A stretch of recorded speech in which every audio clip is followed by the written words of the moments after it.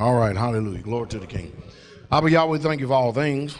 We thank you for allowing us to be in your kingdom and to have our names written down in the Lamb's Book of Life. For this we rejoice. Father, we need your word, that word that fulfills our spirit, our soul. We need it because it is the lamp unto our feet, the light unto our paths, and we definitely need our paths lit as we continue to go on in this journey. We thank you for the Ruach, who has never left us or forsaken us. We've often left him and forsaken him, but he has been faithful and true to his word. I thank you for being so honorable. We really, truly do. We need you, Father. It's just a fact. In every step of our life, we need you. Thank you for granting us breath to have another day to continue on, hopefully in your shalom. We do need ministering to. So send forth ministering angels to block all the wicked demonic communication that may take place in the spirit of the mind to try to come back to word. Let that truth sink deep down in our inward hearts. We give you the glory for all things. Magnificent name of Yahshua. Hallelujah. You may be seated. All right. Everybody all right? All right. Now, I had an extraordinary amount of what you call letters, but I chose to forego them and just kind of summarize it up here on a piece of paper. All right. So I guess we're going to do Torah portion that way here this morning. All right. Now, when the Apostle Saul said that I speak to them that know the law, that doesn't mean you know it. He was talking to them people at that time. So don't you assume that you know it. You're learning it, but you don't know it. And that's not an insult, that's just a fact. Hallelujah. Bro Mike says what I came here for. Hallelujah. The idea is so we can know it, right? Because we want to know the mind of Yah. Isn't that right? All right. So let's go on here. Matter of fact, I just answered Brother Richard the other day. He was in the dining hall, him and I was talking, and he was speaking to me about what he had said to someone. And it's ironic that this same question came up again. And I'm going to go ahead and get this out of the way. And they said, Pastor, how can I get over the negative feelings that will occur if I see another woman hugging and kissing my husband?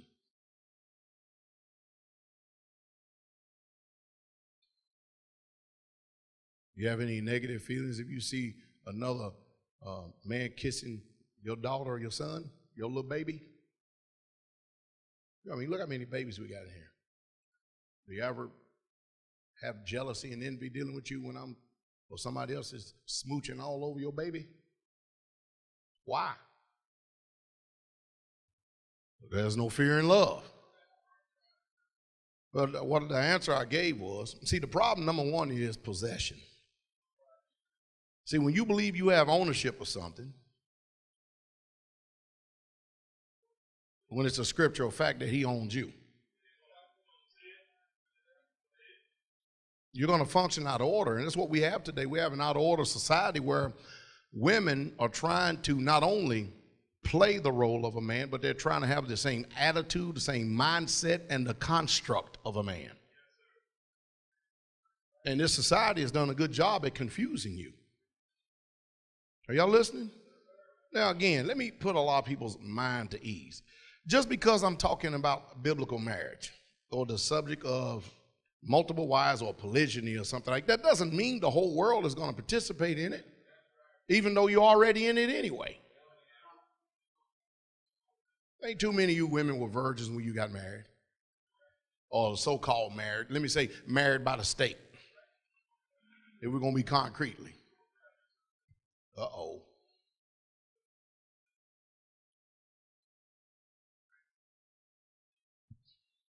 You know, everybody loves the truth until it comes on it. We want the truth. We want the truth. We want the truth. You do, huh? We need to get a 2x4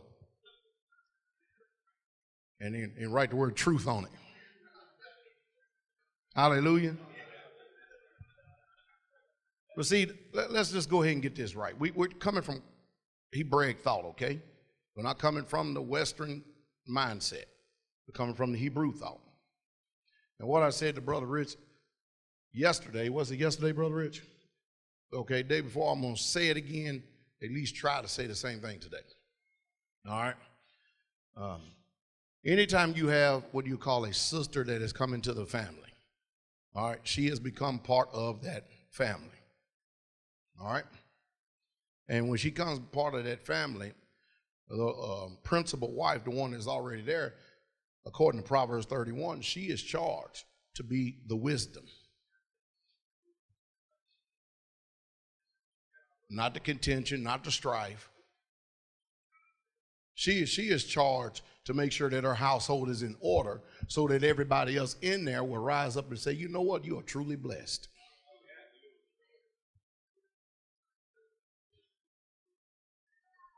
Is that making sense? And when this principal wife has an invested interest in the wife that comes in, and she has shared with her and taught her how to love the husband, you getting that? There won't be any contention. Matter of fact, you'll be elated and excited and ecstatic that she's able to experience the same love that you're able to experience. So if you see her hugging or kissing the husband, you won't be sitting up there full of jealousy. I'm going to put it on y'all now, okay? Do you see me about to lose my mind because I see y'all in here worshiping and dancing and praising him? That's just what we just got finished doing. We singing a song, but we ain't thinking about each other. You can tell that.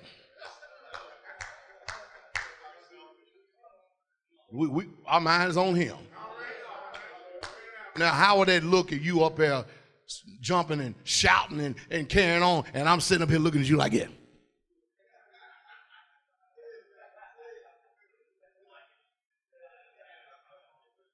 He's mine.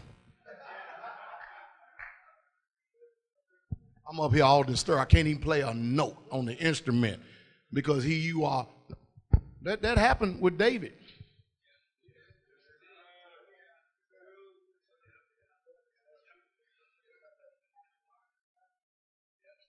David said, man, I'm going to show you how much I love y'all.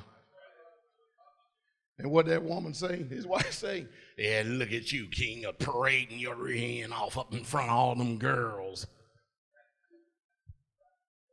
Making yourself vile. Don't that sound like some of you American woman? Tell the truth.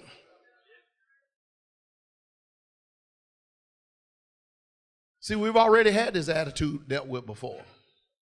The reason why I keep pounding this drum is because everybody else too afraid to pound it. They scared of it. Here's David praising the Most High Yah, dancing before the Ark of the Covenant. This woman is all upset. Why? Because she's concerned about his nakedness and how other women are looking at him. Well, do you think David was concerned about women looking at him? He had his mind 100% totally on the Most High Yah. That's like some of you are getting mad and jealous because somebody can worship Yah and have a more intimate, closer relationship with him than you do. See, we don't like it, do we? It's just the truth. See, this culture is done programmed you, and what you need is you don't need a defrag. You need a total wipe. As a matter of fact, you need to take out that old hard drive and put in a solid state drive.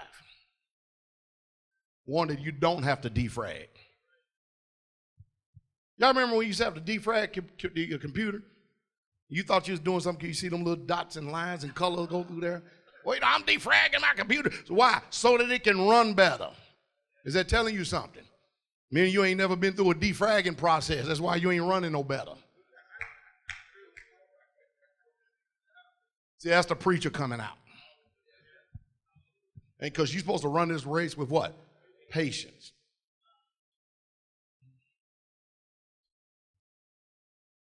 Let's get this right. The husband owns you. He don't own me. What does the scripture say? I know what society says. If you're coming from that perspective, I understand your mindset. If you're coming from the biblical perspective, I don't understand your mindset. And you are his possession. Why do you think he had to pay a bride price for you? Ain't nobody paid no bride price for me, probably because you wasn't worth nothing. Don't start nothing with me.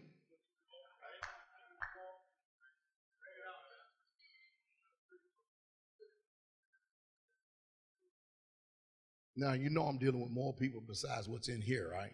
But if you get hit, holla.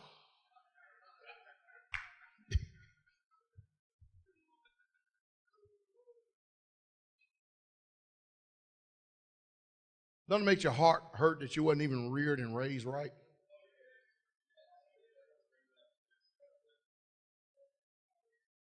You know how rich we could have been if we could have got a bride price for every dollar Zion in here? We could have had at least 50 head of cattle by now.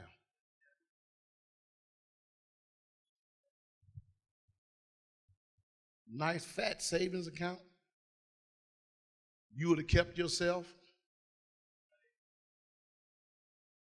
If that man really loved you, he'd have worked 7 years for you.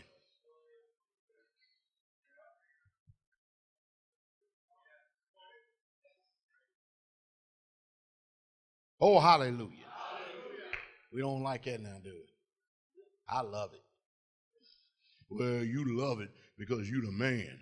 Since when being the man alleviates responsibility? You should be happy that we're at least making an attempt of trying our best in this restoration thing. Because you ain't going to find nobody else trying to do it like this. They got this goddess movement going on. I heard it again this week. The woman is the head of the house. So I go to the Bible, and then after, I figure, that's that Egyptology stuff. Almighty Isis.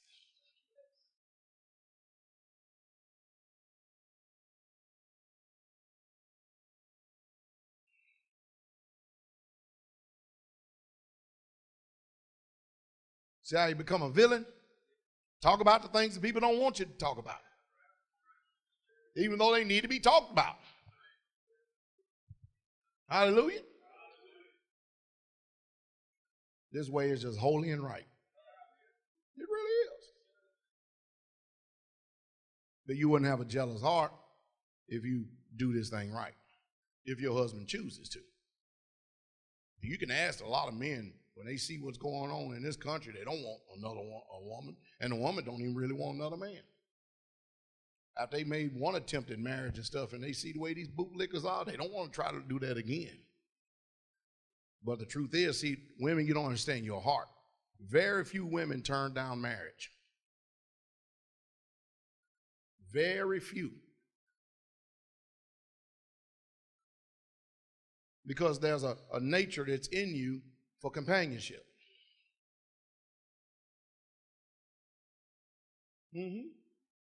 Usually, when a man is interested in you and he's a fairly decent looking man, you're excited. If he ugly like me, you can pass. Ain't that right, Brother Mike? He said, no, I didn't want him because he there you go. I didn't want him, boy. He just, see, it ain't no big deal when you reject me because I ain't your type, whatever type that is. There's only one type, man. Let me go up here behind this pulpit real quick, man. Because other than that, there's others outside of. And that is forbidden. You can't be going out here saying, well, my type, and then bring a cow in here dropping dung all the way down the aisle. What other type is it then?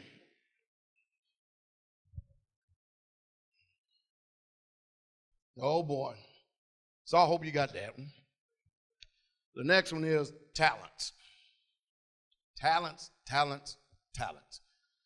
Bro, saying get Matthew 25, verse 14. Talents is and the question is basically about talents in his life. That's pretty simple. All right. See, when you read these accounts, are y'all really listening to this? And you realize that in this life, the king went far away and he gave you some talents. See, when you read the story, you read it fairy tale. I understand the principles of it. And what about the talents that he's given you? I know the account said he gave 1 5, 1 2, and 1 1. And then he went away into a far journey. Is that right? And then when he came back, he was expecting a what? An increase. Now, who gave you the talent? Who gave you your breath? Who gave you your life? Who gave you the Ruach HaKodesh? Who gave you the mind? Because some of you just, book-wise, you're totally smarter than I am.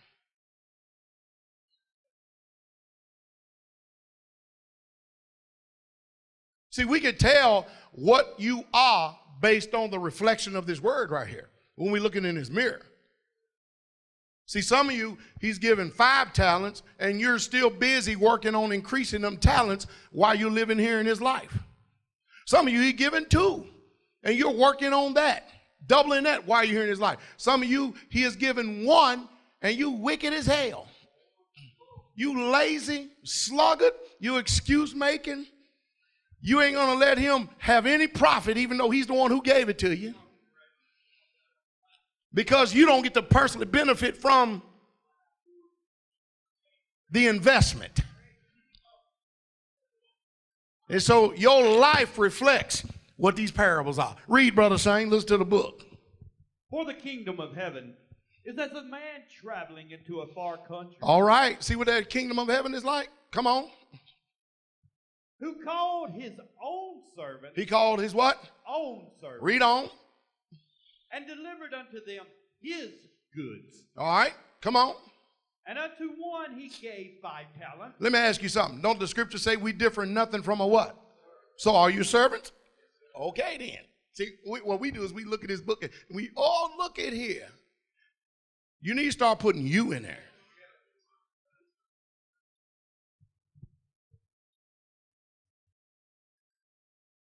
Uh-oh. I'll just use me as an example. Is that all right? So I can give my enemy some fodder. Okay?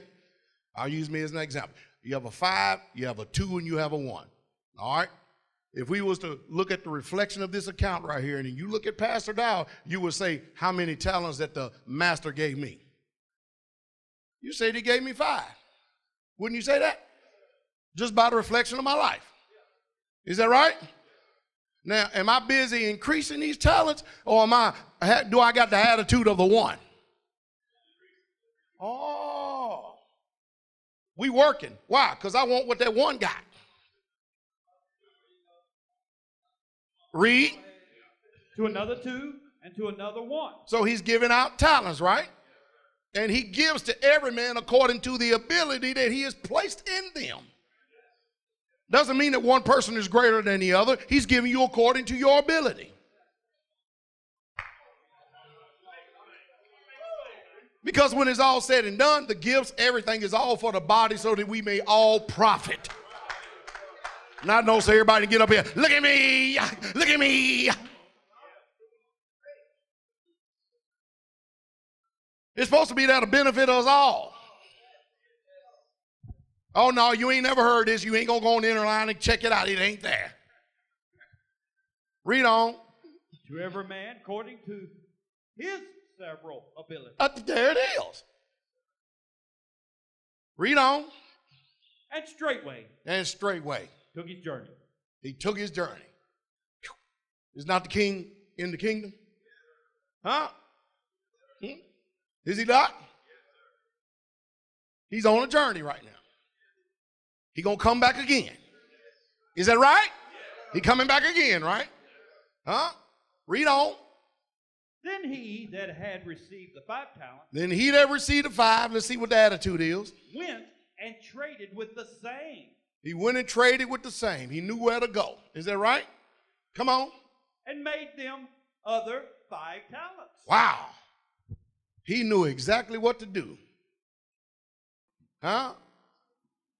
He knew exactly what to do in order to profit. Read on. And likewise, he that had received 2, he also gained other 2. Now, the point I want to bring out in here is that whatever you got is being given to you. We're going to stick with the principle of the word, all right?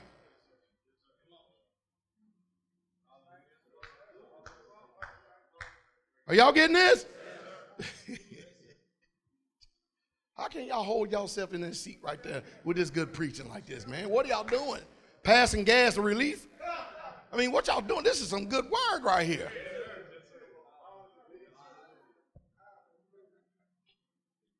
Read on. But he that had received 1 went and digged in the earth. He went and did what? Digged in the earth. Come on. And hid his master's money. He hid whose money? His master's. Are you not a purchased possession? I said to a preacher the other day, I said, if you can't understand that this whole thing from Better Sheet all the way to Hazoon is all about marriage, you'll never understand the law, the instructions. You'll never understand the Torah at all.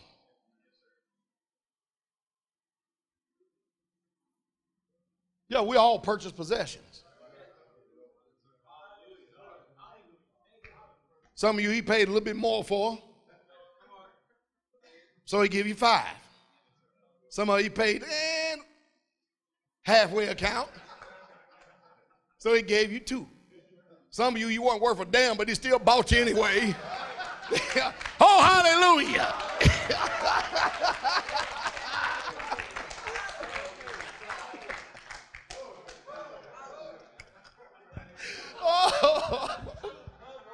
Oh, it's a revival message.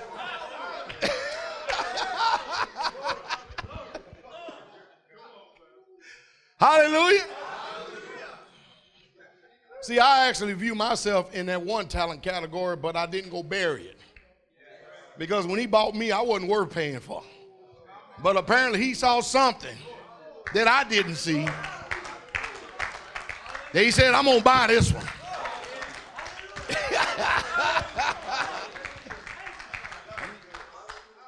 Oh, hallelujah. Read, Brother Shane.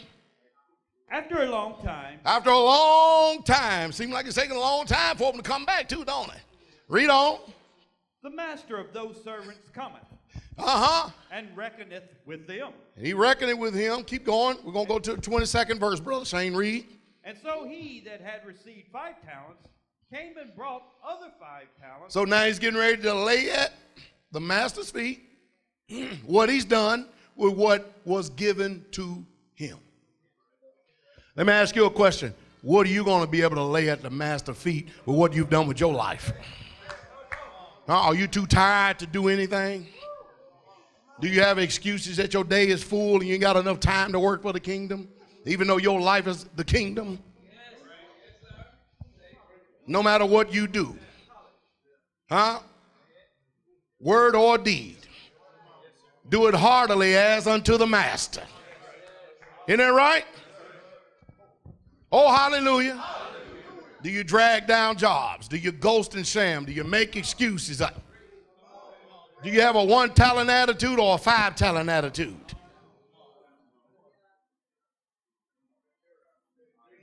Can you imagine that 5 talent man that had that prophet? He couldn't wait till the king come. Let me ask you your attitude. Are you the 5 that can't wait till the king come?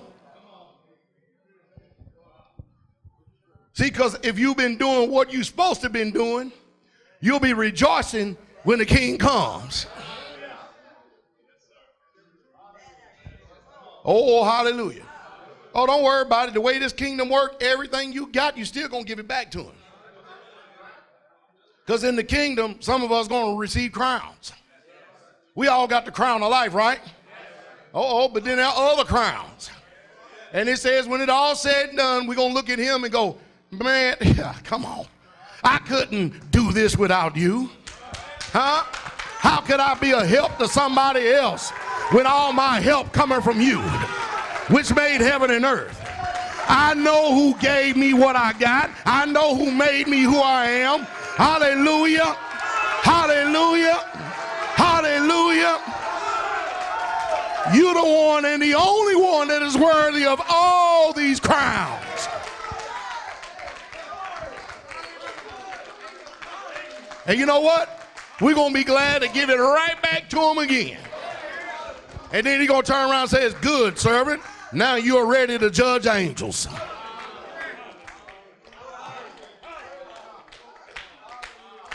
Oh, hallelujah. Hallelujah. Read on. And he that had received 5 talents came and brought other 5 talents, saying, Master, thou deliverest unto me 5 talents. You gave me, we ain't speaking English the way they translate it. You gave me. We're going to just come on down, okay? Come on down where I can understand, okay? All right, you gave me 5, so here is, read. Behold, I have gained beside them 5 talents more.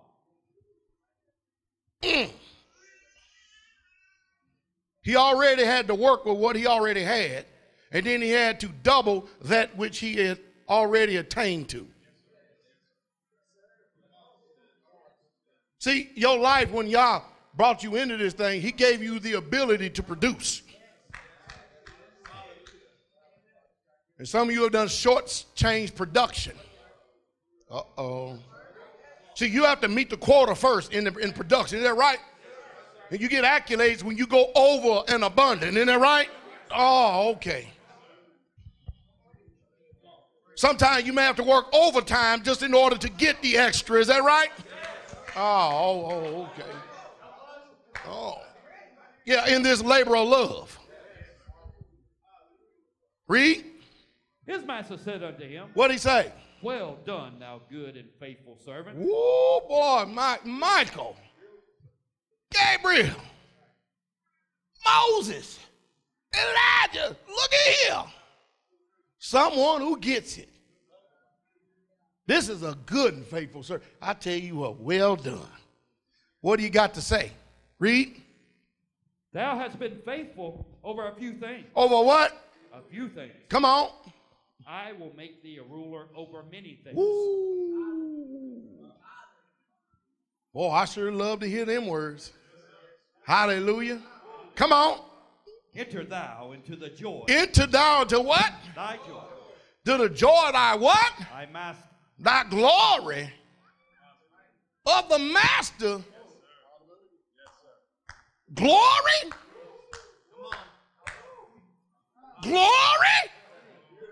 You mean to tell me for this little short period of life I'm here, if I work out my salvation with fear and trembling, that I can enter into the glory of my master? Boy, he said that to me, boy, I'd have been walking down heaven road, gonna lay down my halo. My Jesus said he walk along with me. Praise the Lord, glory, hallelujah. I'm singing all the way. I got sunshine in every day. So won't you come along and join me on that heaven road? That's what I'd have been doing. Glory to the King. You know all the hosts of heaven in there, right? All the hosts of heaven been there. I'd say, hey, how you doing? I made it. Hey, how you doing? Hey, how you doing? Hey, how you doing? Yeah, good. I made it. Scoot over.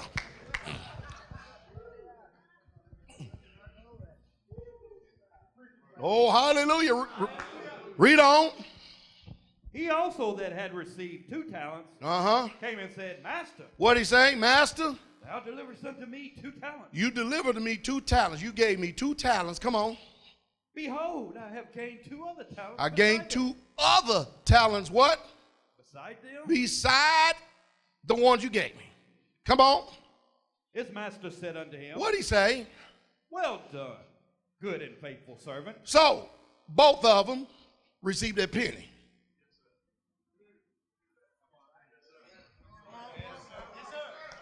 I'm banking on people who know the book says, you know what I mean? I know that sometimes we have a little, fog in the mind or something like that, and it takes us a little time to catch up because we got chemtrails and GMOs and you know what I mean? Vaccines is messing up all these firing receptors and stuff. Oh, penny, oh, yeah, I'm here, Pastor, I'm here. Yeah, hallelujah. I understand the delayed reaction. That's why I always pause and wait.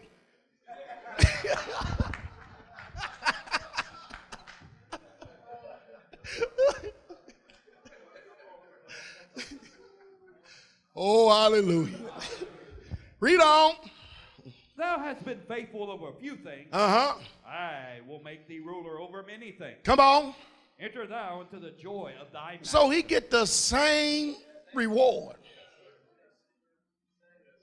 of getting to enter into the glory and the joy of his master. See what I'm talking about? See, God wants you to be able to do according to the ability he's already given you, and then he wants you to even increase on that. That's why he says we need to go on to perfection. Oh, hallelujah. Read on. Then he which had received the 1 talent came and said, Lord, I knew that. Notice all of them calling him master. Every one of them, they know who he is. Oh, yeah. Read on. Master, I knew thee that thou art a hard man. You are what? Hard man. Hey, guess what? The one with 5 knew he was a hard man too. Meaning they knew that he was a man that meant business. This is a business transaction here. This is a business relationship.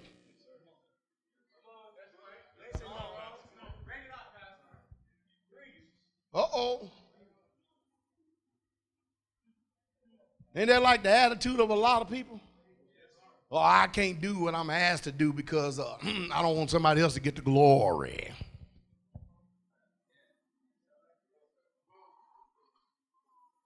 Y'all read the same scripture I read? Are you sure? He said, I knew you were a hard man.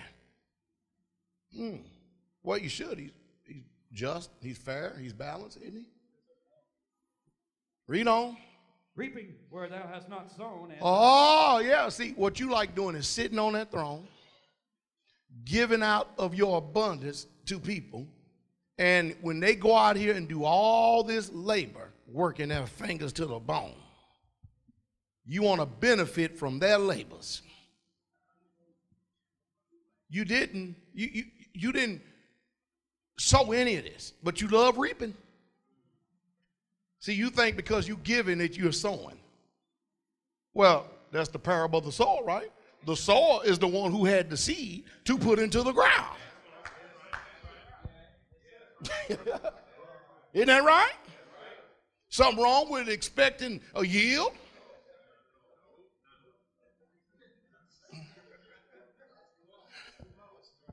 You hearing the words of this cat, though. Read on. And gathering where thou hast not strewed. Isn't that something? You like gather? You ain't never been out in that field hoeing. You didn't bring no cultivator or somebody out there to bring in the harvest. And see, in other words, there's more to words as what's being said. Words have an intent. You know, a lot of times you say something without saying too much. There's the thought of perception. You can perceive what somebody's saying. Can you imagine, here's the king sitting up here on the throne, and he's hearing this, looking right at him. Look at all this stuff coming out of his mouth. You expect stuff like that to come out of people's mouth when they don't know who they serve. You know, when they really truly hadn't been a good working relationship.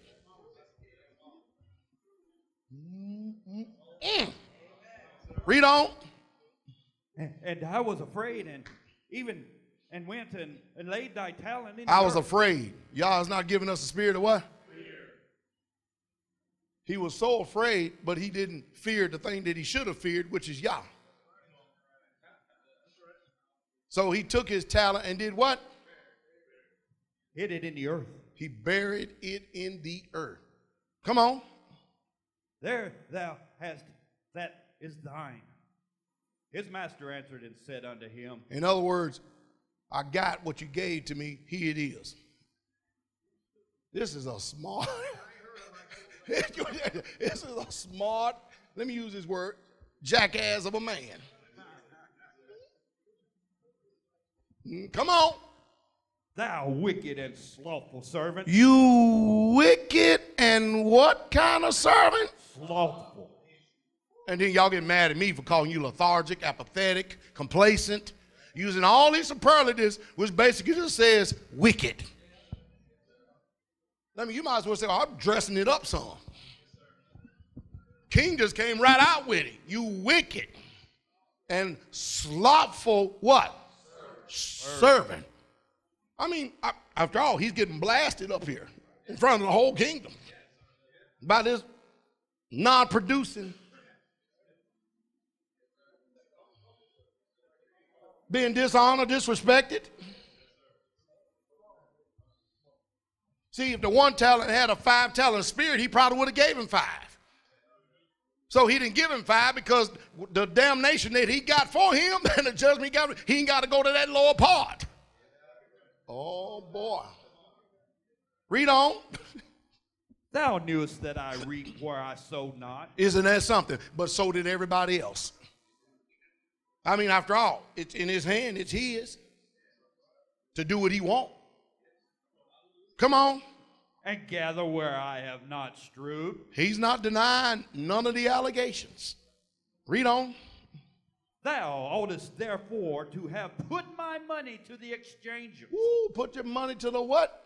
Exchange. That's what you should have done. You should have knew where to, you know, don't it says about the parable of the 10 virgins? 5 was wise and 5 were what? And then guess what? When it came time for the king to come, the foolish came to the wise and said what? Give me also. And what did the wise say? Nope.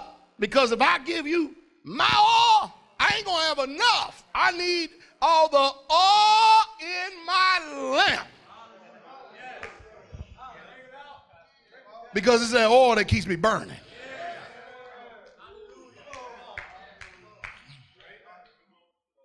Oh, hallelujah. Give me all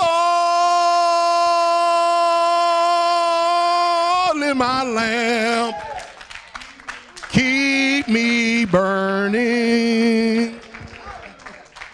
Give me all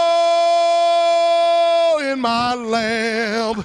I'll pray. I'll pray. Give me all in my lamp. Keep me burning. Yeah. Keep me burning to the break of day. I need it all.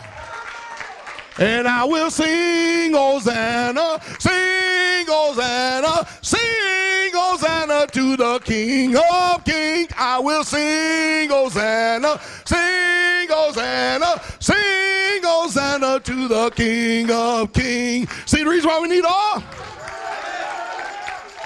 So we can sing.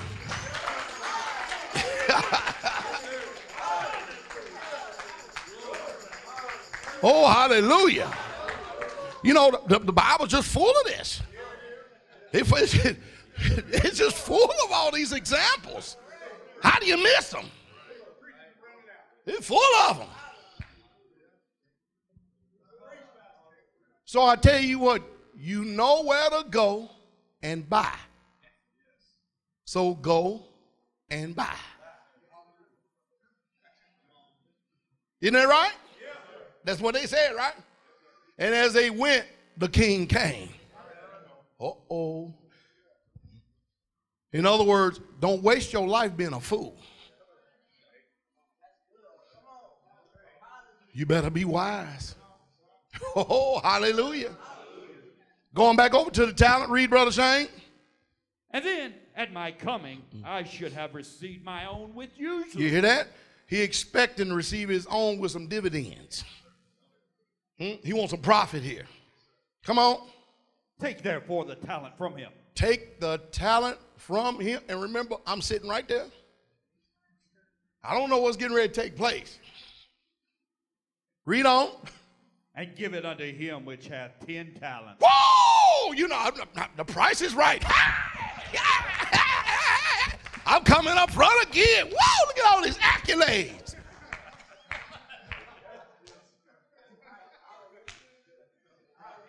You go hug all the 12 tribes of Israel.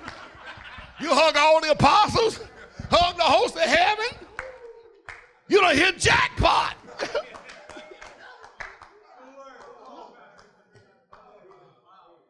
And if the devil's standing there, go slap him before you go hug the king. Oh, hallelujah. Glory to the king.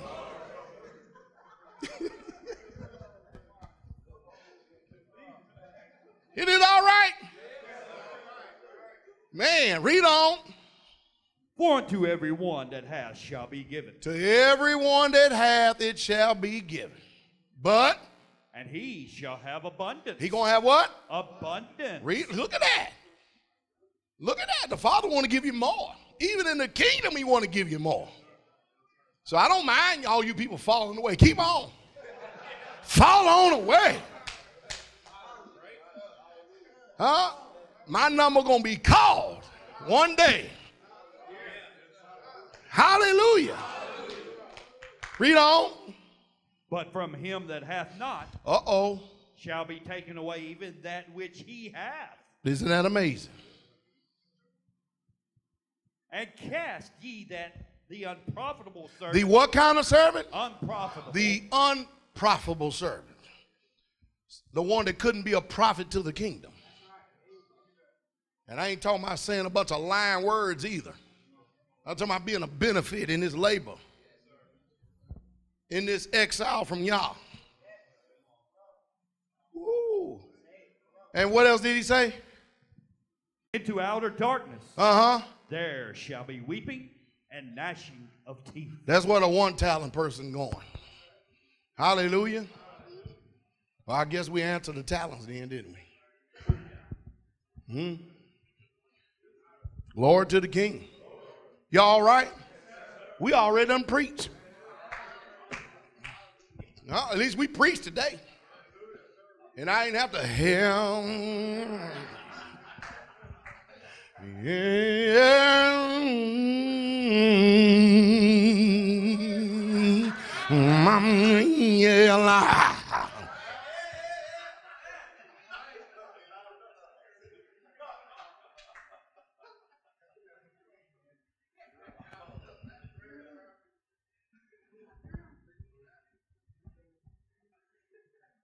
somebody said, swing low.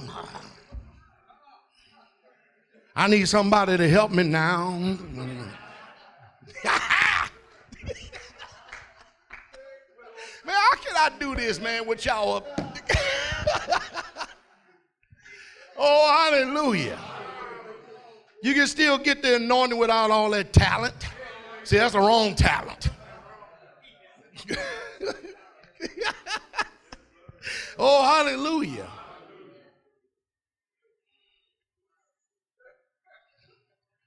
All right. Okay. Last one. Man, these Torah portions get long, though, don't they?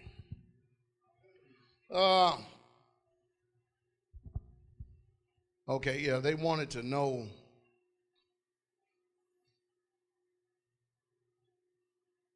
about this. That Yah hates he hates divorce. You know, I'm amazed at people today. You can tell that people just regurgitate what other people say, right? Go to Matthew 19, Brother Shane. Start at verse 2. You can tell that they actually just repeat what somebody else says, and they really truly don't read the account for themselves. You know, right? Now, I'm going to read you Malachi 2:16, okay? It says, for Yahweh, the Elohim of Israel, saith that he hateth putting away. Y'all hear that? For one covered violence with his garment, saith Yahweh of hosts. Therefore take heed to your spirit that ye deal not treacherously. And that treacherously meaning deceitfully, faithlessly to offend. You follow me? It's not talking about people who get offended outside of the scope of what this word says. It's talking about offending in his word right here. Is all right? Verse 2, read, Brother Shane. Come on. And great multitudes followed him, and he healed them there. Mm-hmm. The Pharisees also came unto him. Here they come. Tempting him. What do they come in the spirit of what? Tempting. Tempting him. Read on. And saying unto him, is it lawful for a man to put away his wife? Is it lawful for a man to put away his what? Wife. Read on. For every cause. For how many causes? Every for cause. Every cause. Come on. And he answered and said unto them, have you not read? Have you not read? That he which made them at the beginning made them male and female? So the intention from the very beginning, before sin entered into the world. In other words, the Messiah is saying a whole lot more than what our translation is giving us. That's why I'm saying I speak to them that know the law, all right? It was not so. Read on. And said, for this cause shall a man leave father and mother, and shall cleave to his wife. And they twain. Then they do what? One flesh. They become what? One flesh. Read on. Wherefore they are no more twain, but one flesh. Read on. What therefore Yah hath joined together. What? Who has joined together? Yah. How did Yah join this together? Just by setting the cosmos in order. A man for a woman. Not a man for man and a woman for woman. Come on. Let not man put asunder. Don't let anybody divide that. Read on. They say unto him. What did they say? Why didn't Moses then command to give thee a writing of divorce? And to put her away. See, now what we're doing is we got trickster, lawyer type wordplay going on here. See, people in this society automatically interpret putting away with divorce. That's how they do it. But the Bible, especially from the scriptures, and you knew that, Christ gave them the word. There's a difference between divorce and putting away. And the questions that they asked was putting away. And then they try to play mental gymnastics by saying that why did Moses then command them a writing of what? And then to do what? Put them away. You know, right? Two different things right here. See, Christ knows what's going on. Everybody else don't know what's going on. That's why it's good when you get an opportunity to get two preachers sitting in front of everybody, because you get to hear the exactness of their heart.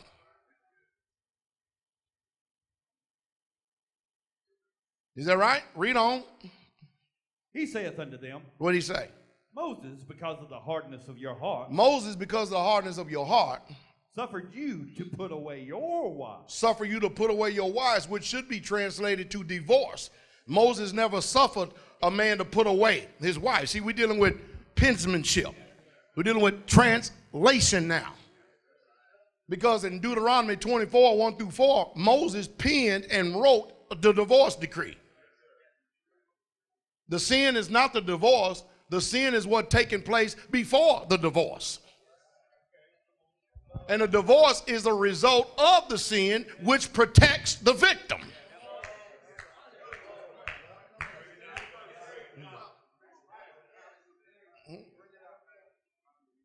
This day the axe laid to the root of the tree. We laying it out now, ain't we? So everybody can steal our words. I hope y'all learning so y'all can teach somebody else. Hallelujah. Read on. But from the beginning it was not so. From the beginning,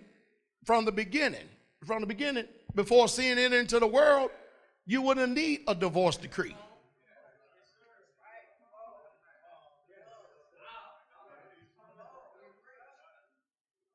Oh, hallelujah. Read on. And I say unto you. And I say unto you, the same one who wrote the Torah, the instructions, the same one that says before Abraham was, I am. Come on. The same one that said, I am Alpha and Omega, the beginning and the end, the first and the last, the Amen. Read on. Whosoever shall divorce his wife. Whosoever shall do what with his wife? Divorce. Divorce his wife. Except it be for fornication. Except it be for fornication. See, in the Hebrew, that word fornication means is zanah. Zanah. All right? What is fornication? Fornication is not a man going out and having sex with an unmarried woman. That's Western theology.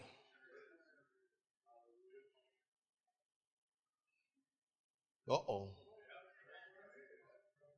I speak to them that know the law. Laikla, the 18th chapter, Leviticus 18, tells you what fornication is. It gives you a whole list of stuff that is fornication, that is uncleanliness.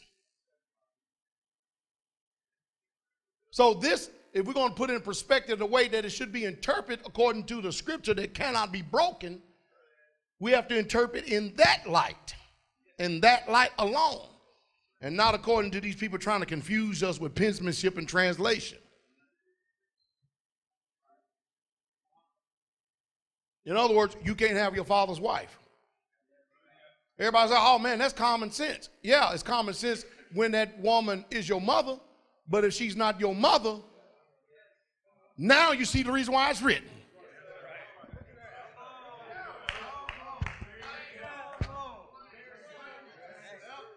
We seen the same thing happen over in the 1 Corinthians when Paul went ahead and laid them out, didn't he? He said, man, you people got up here and didn't even mourn. This man is up here having sex with his father's wife, and you people didn't even mourn.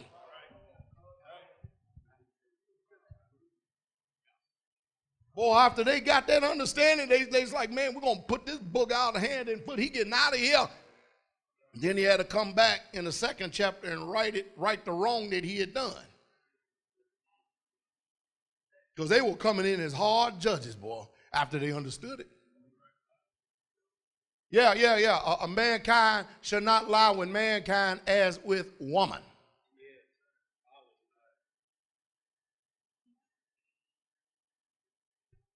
Fornication.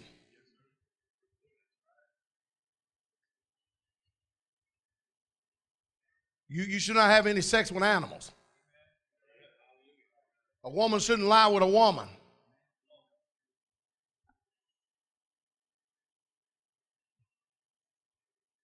You should not have sex with a woman during her monthly cleansing. See, it's all in there. But if you interpret according to this Western Christian theology, you're going to be confused. You ain't going to know what's even trying to be said. That's why you have to know what the law says. Read that verse again. And I say unto you, whosoever shall divorce his wife, except it be for fornication. Except it be that this woman has actually done something that would fit the laws of uncleanliness. And one thing is not written in that law of uncleanness, but is written in another place, is this rebellion, which is as the sin of witchcraft, and we ought not to suffer a witch to live. See, it changed. Ah, never mind. It changed.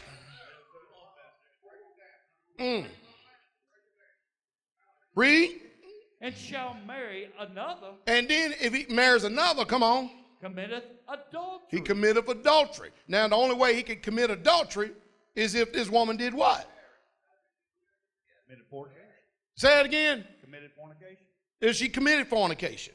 Because the ideal is you don't put away a wife in Israel just so you can get another wife.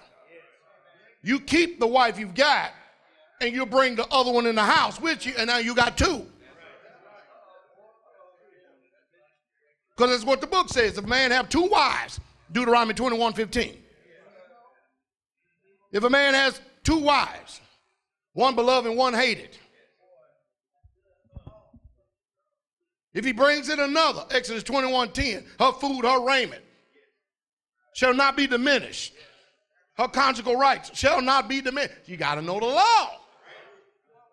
You start off looking at the law wrong, you're going to be wrong all the way across the book. All you're going to be is a religious relic. That's all you're going to be. Read on. And whosoever marrieth her. And then if somebody married this woman that was what? Put away for what? Fornication. Notice, she's not divorced, because a divorce is a complete release. It terminates the contract. And the whole idea of divorce was to give her a letter so that you wouldn't put out her name amongst Israel in a slanderous way where nobody will want her, and then we got a bunch of refugees running around Israel. Well, how do you know that? We can follow the example of Joseph with Miriam.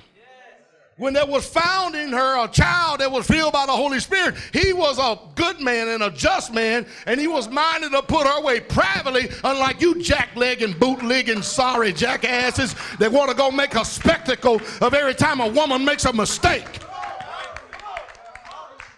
And let me remind you, as you judge, so shall you be judged. And whatever you meet, it'll be meet back to you again.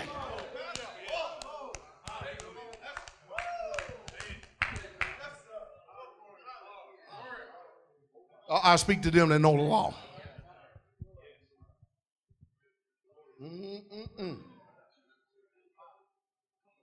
Now, if she's put away without a bill of divorce and someone go into it, then it's fornication. Now we got people who think they're wise today. What they'll do is they'll put away a wife, and then they don't want her to have a bill of divorce, so they can hold her in escrow. But you've already terminated the contract according to Exodus 21:10 by abandonment, by not providing all those things that were needful for her. That's the reason why that she would have the judges to go to the elders of the land. And where this bootlicker wouldn't do the thing that is right, they would do right by her.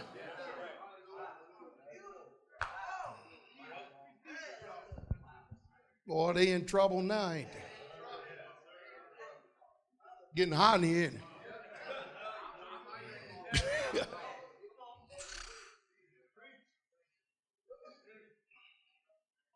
Read on.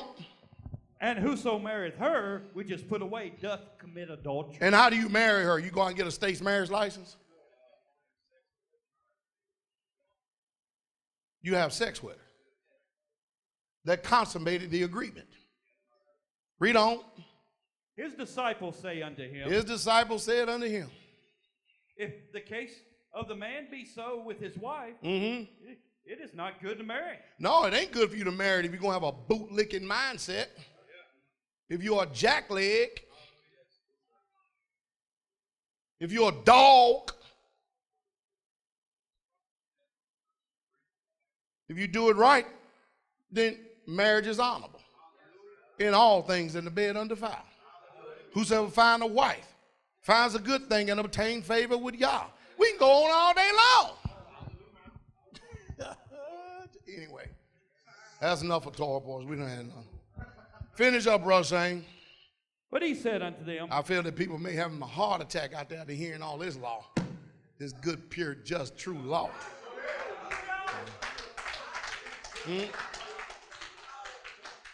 Read on. But he said unto them, all men cannot receive this saying. They can't. Look at America. Look at them.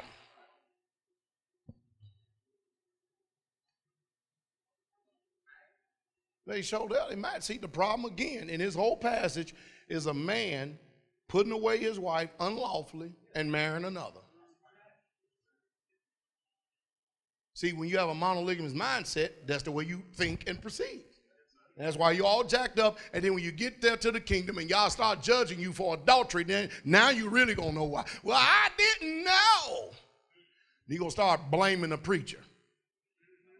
Yeah, but I told you to study, to show yourself approved unto Yah, a workman that needed not be ashamed, but rightly dividing the word of truth. You had the example of the Bereans. Oh, I remember that day you clicked on a YouTube video and you seen that pop-eyed preacher, Pastor Dowell, hollering and screaming, and you said, I don't like him. You heard what he had to say, but you rejected it. And guess who sent him? I did. In other words, ain't no wiggle room. Ain't no sunshine when she's gone. It's going to be over. There's going to be no wiggle room. You got to understand, when I hear this word, I just get this word like fire shut up in my bone, boy. I just love y'all's law. Great peace have they which love thy law, and nothing shall offend them. Woo, hey. I like that shalom.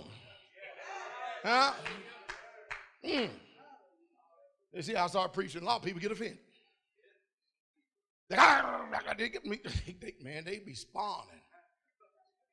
I'm like, man, how can you kick against this good, pure word?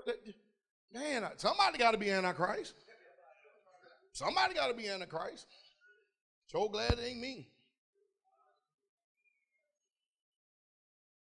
So Yahweh hate the putting away. He don't hate divorce. If he hated divorce, then he never got divorced. Oh. Did he not give Israel a divorce? And did he not warn that whorish, treacherous Judah, if you don't get your act together, I'm going to give you one too?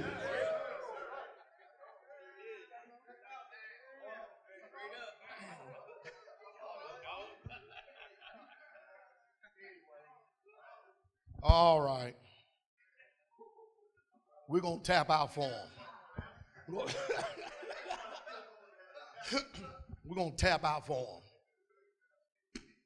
Hallelujah. That's like when Ali knocked out Sonny Liston the second time. Sonny Liston told me he was going to eat him up. And Ali, man, he put it on him. Came back for a rematch, boy, and my. The first time he just spit out the mouthpiece. Second time, pow, he just stayed down.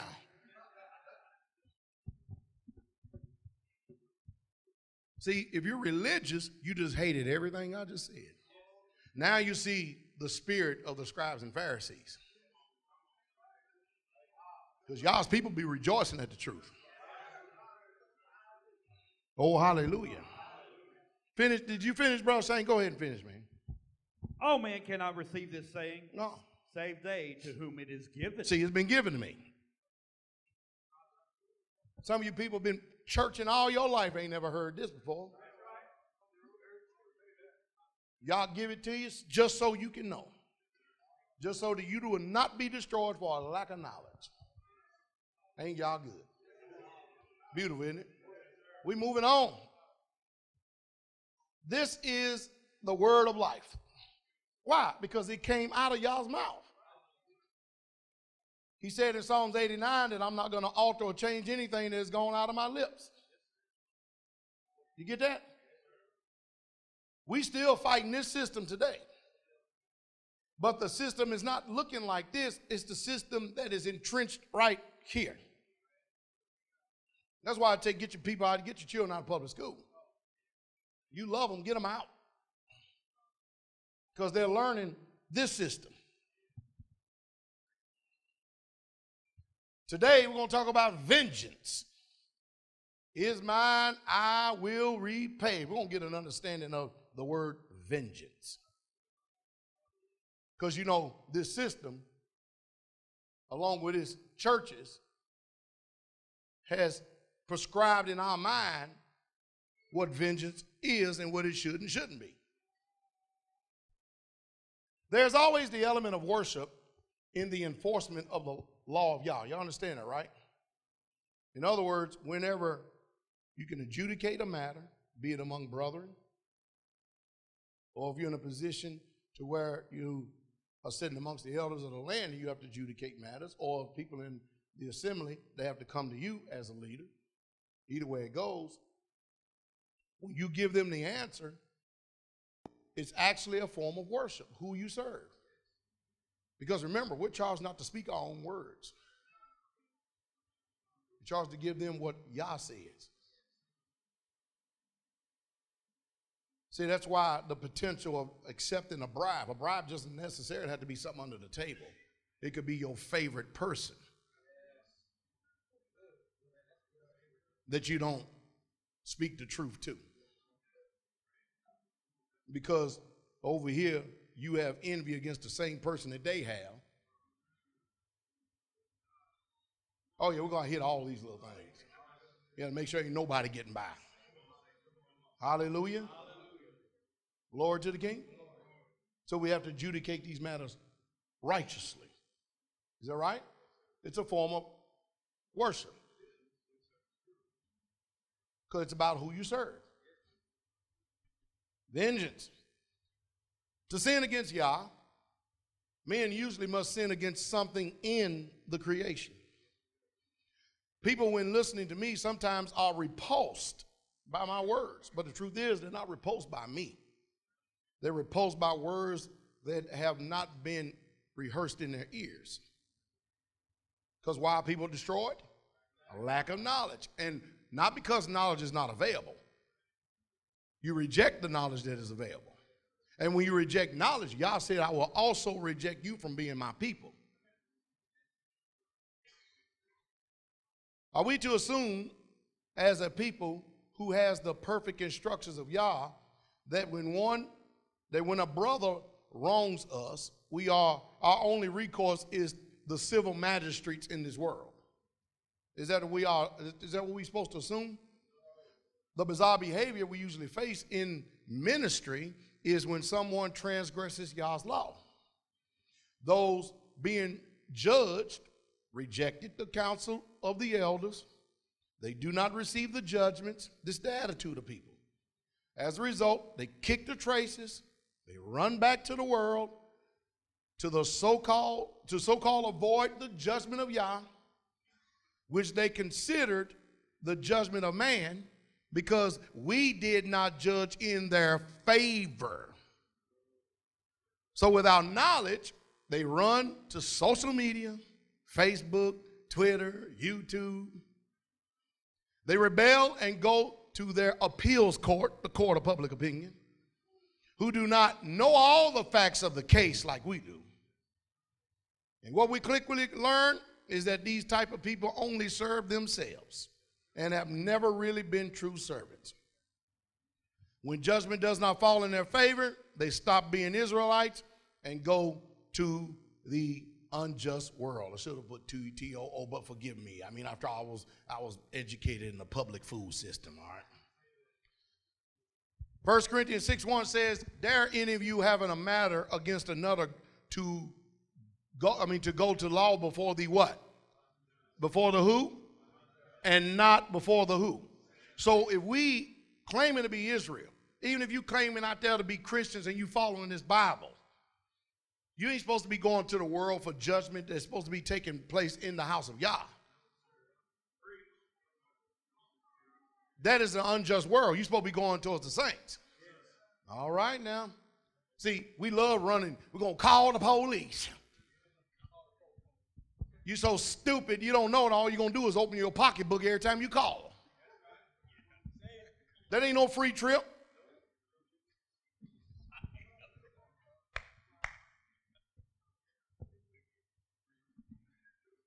You get out there and get it from that court, you're going to pay for all them complaints.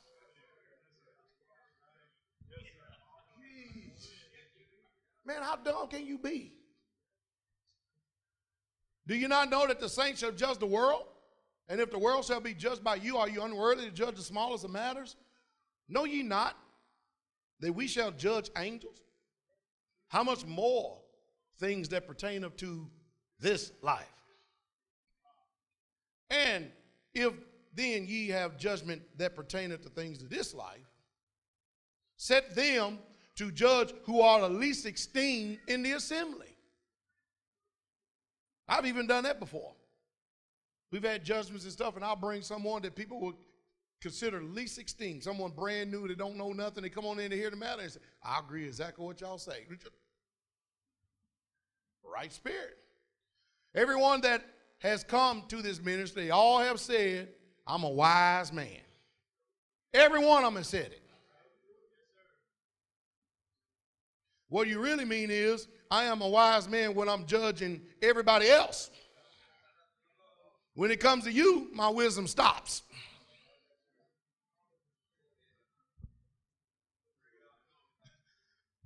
I speak to your shame. Is it so that there is not a wise man among you? No, not one. That shall be able to judge between his brethren?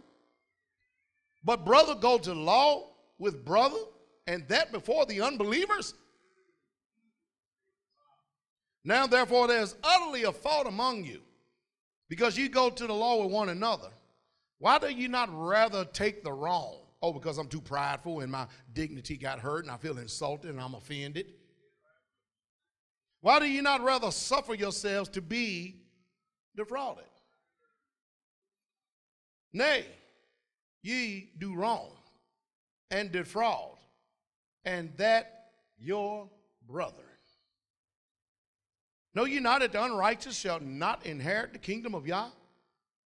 Be not deceived, neither fornicators, nor idolaters, nor adulterers, nor effeminate, nor abusers of themselves with mankind, nor thieves, nor covetous, nor drunkards, nor revelers, nor extortioners shall inherit the kingdom of Yah. So we run to the social, civil, judicial system for what we call justice. How do you get justice from an unjust system? Government, by its very definition, is evil.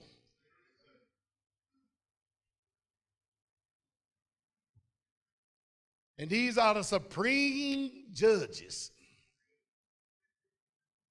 Well, we got to knock him out.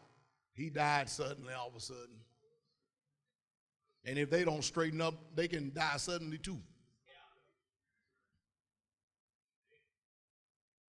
So rather than, we go to these legalized extortioners, suited and booted against all unrighteousness.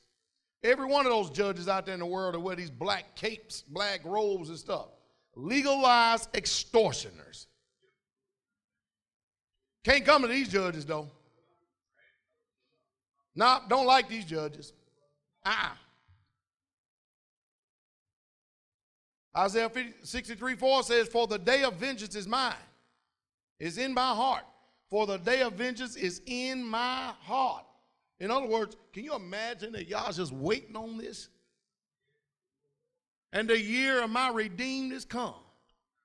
Romans 12:19 says, dearly beloved, avenge not yourselves, but rather give place unto wrath. For it is written, vengeance is mine, and I will repay, saith Yahweh. So you think that this means that everybody can perpetuate all kind of evils against you, and you should just say, kumbaya, my love, kumbaya.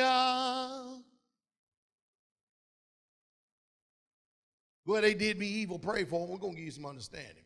The scripture provides case law against any infractions, be they civil, familiar, meaning family, or ecclesiastical.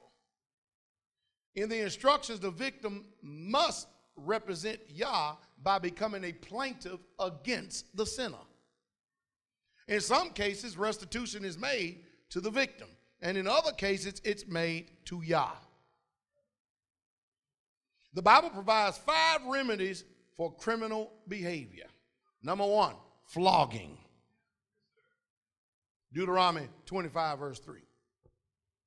And this is just not in no particular order, so don't be legalistic and dogmatic against me, okay? Number 2, the cutting off of a woman's hand. Deuteronomy 25, verse 12. Number 3, economic restitution. Deuteronomy 22:29 and Exodus 22:1. And believe me, these are just a few scriptures, because there's plenty of cases in the instructions that says you need to be paying some restitution whenever you do someone wrong.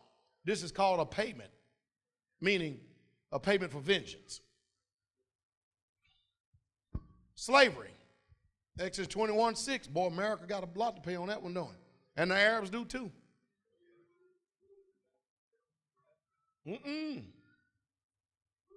Number 5, death. You know, there's a bunch of death laws. You know, dishonoring your father and mother, the penalty was death. You know that committing adultery, the penalty is death. There are a bunch of laws that constitute death. See, you have that which is natural, then you have that which is spiritual. And don't think because if you go out there and you transgress Yah's law natural, you say a few things, you got to be worried about your spirit being dead. See, we never take that into account while all of a sudden we become so distant from Yah when we transgress. Where it seems like he's just so far away from us when we transgress. Y'all hear this? What were the purpose and the goals of these laws among our people? Before we go over them, let's see what Yahweh says about them. Deuteronomy 4:1, it's supposed to say Yahweh right there, all right? And now, Israel, listen, we coming from the scriptures version, all right?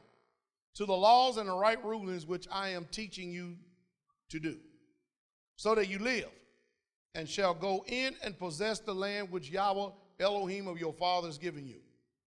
Do not add to the word which I command you, and do not take away from it, so as to guard the commandments of Yahweh, your Elohim, which I am commanding you.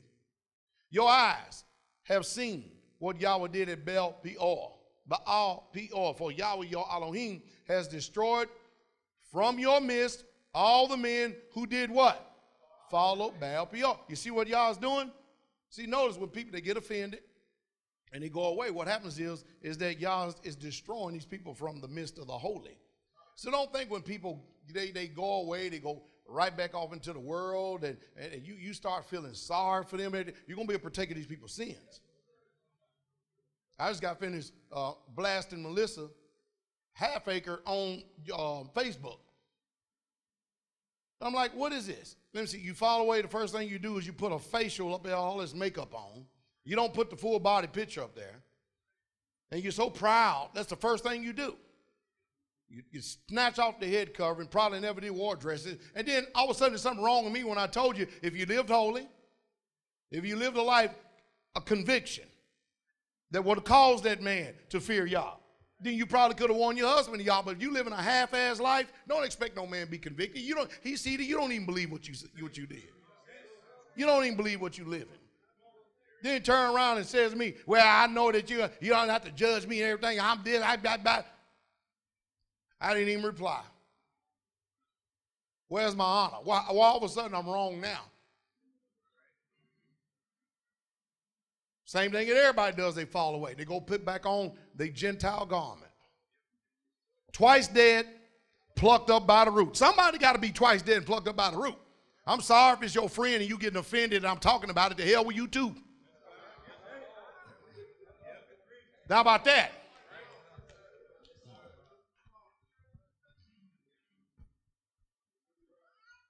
When somebody going to love righteousness?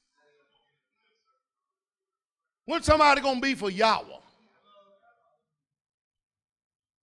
So Yahweh was reminding the Israelites, you seen what I did over at Baal Peor.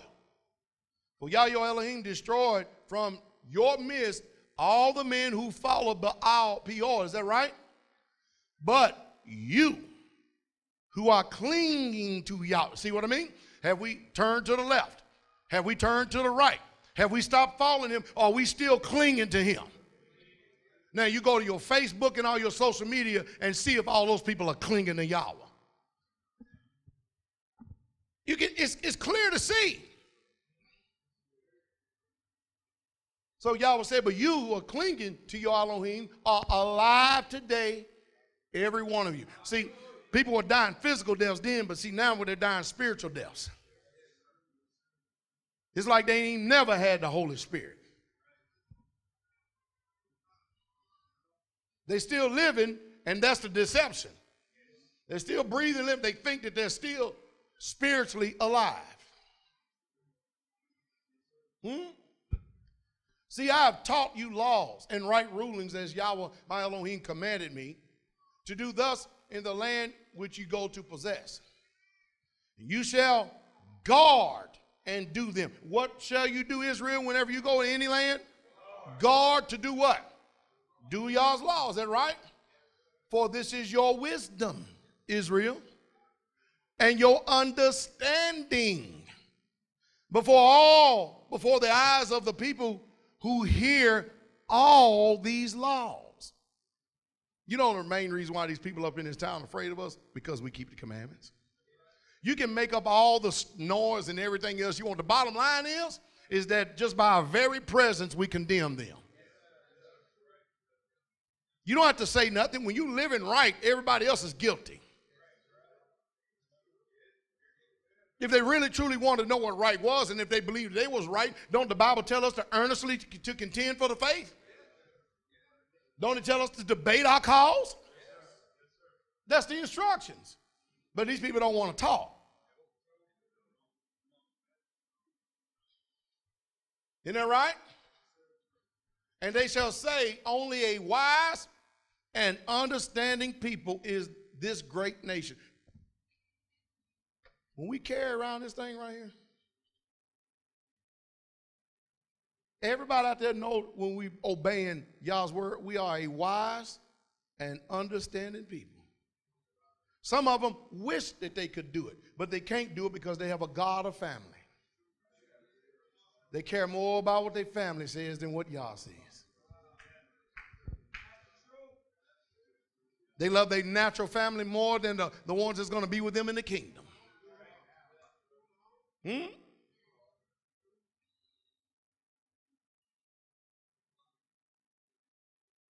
For what great nation is there which has Elohim so near it as Yahweh? Our Elohim is to us whenever we call on him. And what great nation is there that has such laws and right rulings, righteous right rulings, like all this instruction which I set before you this day? See what Yah is calling us? A great nation, a righteous nation that's full of right rulings and live righteously and just esteemed amongst the Most High. Oh, we're despised amongst the world, but hey, if you took an attitude and take an attitude of your pastor, you know what I say about the world, right? I wouldn't even give them the pleasure to kiss it either. See, that's saying something without saying anything. Go figure it out. Dowell 4:9. Only, look, Israel, guard yourselves. Y'all hear that, Israel? These holy right instructions, this righteous law is telling us, you guard yourselves and guard your life diligently, lest you forget the words your eyes have seen, unless they turn aside from your heart all the days of your life. And you shall make them known to your children and your grandchildren. The day when you stood before Yahweh your Elohim in Horeb, and Yahweh said to me, assemble the people to me, and I make them to hear my words, so that they learn to fear me all the days they live on the what? Earth, and teach them to their children. You think anybody falling away from this is teaching anything to their children? They teaching them how to whore. They teaching them how to look like a bunch of Jezebels. They teaching these men how to be a bunch of sissies. Bunch of pancake pork chop sissies.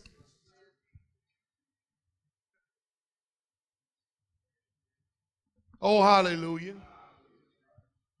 Number one, uphold Yah's interest by enforcing his law, civil.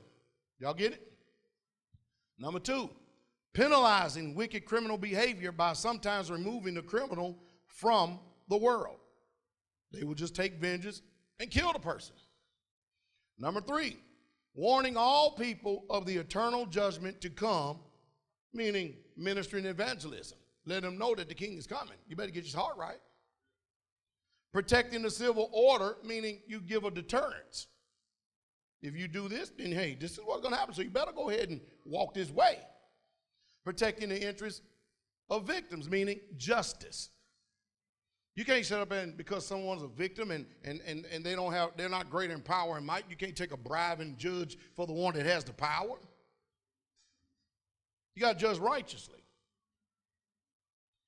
Every bit of this has to do with upholding Yah's law. Every bit of it does.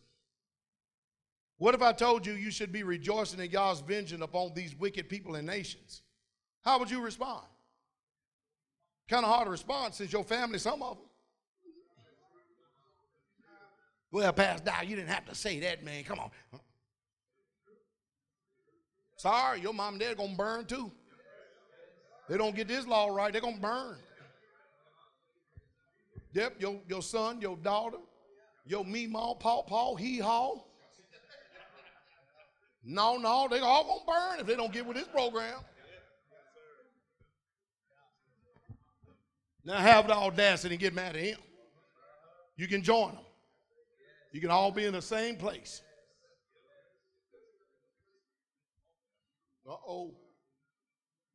Look what it says in the law. Deuteronomy 32:43. Rejoice, O ye nations, with his people. See, mixed multitude of people that came out of Egypt, they were there to rejoice, and they were counted as Yah's people as well. For he will avenge the blood of his servants, and will render vengeance to his adversaries, and will be merciful unto his land and to his people. You know, every time I read this, I often think, can you imagine those people, all those who judge, those scribes and Pharisees, the Messiah? I go to the extreme, right? And then those soldiers that decided they was going to put a crown of thorns on his head and spit and mock him and slap him and stuff, and he just let them get on by. Remember, because he said, if I want to, at any time, I could call a legion of angels. Can you imagine that one day all these mockers and all these scoffers are going to stand? I got some news for you too. Not only is he going to get these nations and these rebellious people in it that has done that to him, he going to get them that done that to you too. Because he that toucheth you toucheth the apple of his eye. See, in other words, there's also a day of vengeance that is appointed to the world. Ain't nobody going to get by. The people that are in the graves is going to be like they just went to sleep, pop, and woke up. If you believe all this dead theology junk, there's a bunch of stuff out there. That's amazing. The Messiah could go down to hell, take the keys, slap the devil around about 3-4 days, and then have the people that were in the graves, he keeps using the graves, which is what? Sheol, hell, right? Raise them up, and then they can walk around on this earth after his resurrection. Then he tells you he got the keys of death and hell. Ah, never mind. Anyway, Deuteronomy 32:35. To me belongeth what? And recompense. See, what we think is that vengeance exclusively belongs to him. This is what we got to have right theology. And recompense. Their foot shall slide in due time. What? Notice. In due time. Let me go ahead and interpret. The wicked, their foot is going to slide in due time. For the day of their calamity is at hand, and the things that shall come upon them make haste. He says in the scriptures version of this, verse 40, for I lift my hand to the heavens, and shall say as I live forever, if I have sharpened my flashing sword, and my hand takes hold on judgment, I shall return vengeance to my enemies, and repay those who hate me. Y'all get this so far? Brother Saint, get Luke 1:68. See, we're gonna break something down here just for a second and get on back to his. You see, because we having a hard time figuring out who our enemies are. See, the whole idea of Rome is to make everybody Romans. And if everybody's Romans, then nobody's your enemy, including the enemy that is your enemy. So if everybody's Americans, then nobody's your enemy, including the enemy that's your enemy. I just got finished looking at a video this morning. Remember how many times I tell us, I know people are not going to comply because everybody don't hear my voice. Only those to who y'all will. I tell people, get their children out of public school. See, now, when something goes on pertaining to a particular color of people's skin, the news media just don't flash that out there no more because it causes too much rage. You follow me? So there was a 7-year-old boy that was being naughty in class. And the teacher was taking him to the office. Well, by the time he got to the office, he had a broken jaw. 25-year-old man broke this 7-year-old boy's jaw. Y'all hear that? So that's a good thing. I don't have no children in public school like that. Because there ain't going to be nothing out there that's going to protect them. I promise. See, y'all think I'll just be talking. I promise you, my lifestyle, there's nothing in my past that proves that I just talk. If I say it, boy, it's happening. The best thing they could do is lock him up to protect him from me. And that's what this system does. It protects the wicked. Because your grown ass would have hit my son. I don't give a damn what the United States of America say in the state of Tennessee.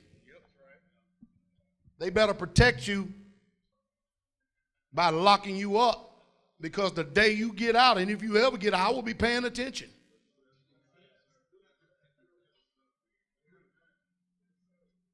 Somebody said, well, you supposed to forgive. Yeah, my brothers.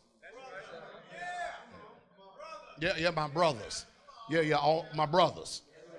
Yeah, we're not supposed to have any ill will amongst us. Yeah, when it says forgive your enemy, that means the brother has made you his enemy. You forgive him. It's if a brother sins against you. They say of the world ain't my damn brother. Oh, hallelujah. Oh, hallelujah. I got some splinters from a Louisville baseball bat for you. Wrong interpretation. How do we know this? Luke 1:68. Start at verse 68. Blessed be Yahweh Elohim of Israel. All right, blessed be Yahweh Elohim of who? Israel. That's Yo Yah. That's my Yah. Blessed be Yahweh Elohim of Israel. Read. For he has visited and redeemed his people. For he has visited and redeemed his what? People. People. Come on. And hath raised up a horn of salvation. He's raised up a horn of salvation. Come on. For us. For who? Us. His people Israel. Read. In the house of his servant David. Come on. As he spake by the mouth of his holy prophets. As he spake by the mouth of his holy prophets. Come on. Which have been since the world began. Mm-hmm. That we, meaning we, Israel, are going to be what? Saved from our enemies. From our who? Our enemies. From our enemies and? From the hand of all that hate us. There's a lot of people that hate us. And many of them hate us without a cause. We ain't done nothing to them, but we're going to be saved from our enemies and all them that hate us. And I'm sorry, everybody in America is not your kissing cousin and your friend.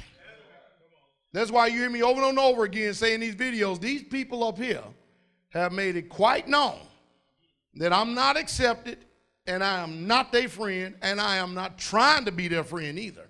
I'm glad to know who my enemy is. And why they get mad at me?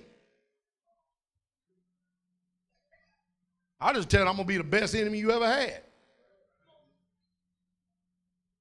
Y'all said he's going to save us from our enemies and all them that do what? Hate us. Read. To perform the mercy promised to our fathers. To perform the mercy promised to our fathers. Come on. And to remember his holy covenant. You hear that? He's going to remember his holy covenant, everything he's ever said. Read on. The oath which he swore to our fathers. Because remember, and guess what? And he swore to the fathers because he couldn't swear nobody greater than himself. I'm going to make a promise to myself because I know I can be trusted. Read on. The oath which he sware to our father Abraham, that he would grant unto us. Grant unto us, Israel, that. That we, being delivered out of the hand of our enemies, might serve him without fear. Isn't that something? Because when he delivers us out of our hands of our enemy, and he got many ways of that deliverance too. Also that we can serve him without fear. Yeah, beautiful thing. That's a beautiful thing. Hallelujah. So you hear that, Baptist? You ain't my brother. You don't keep the commandments. Uh-oh. Oh, hallelujah. So he says, if I have sharpened my flashing sword and my hand takes hold on judgment, I shall return vengeance to my enemies and those who hate me. I make my arrows drunk with blood. You hear that? He's going to have a vesture. His vesture is all white. But time when he gets finished with it, it's going to be all blood, all red. And he said he's going to bathe himself in it. In other words, Yahweh is going to rejoice. And he's going to take pleasure in the destruction of the wicked. I know y'all find it hard to believe because, you know,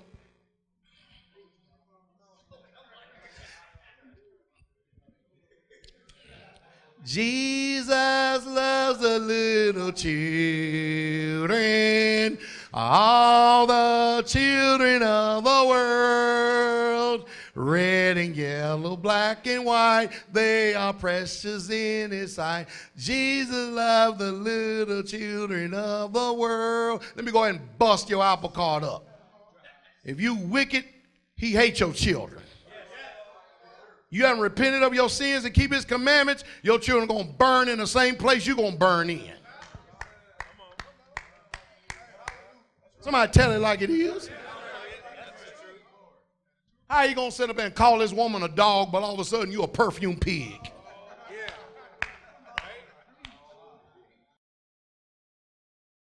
And he done cleaned you up.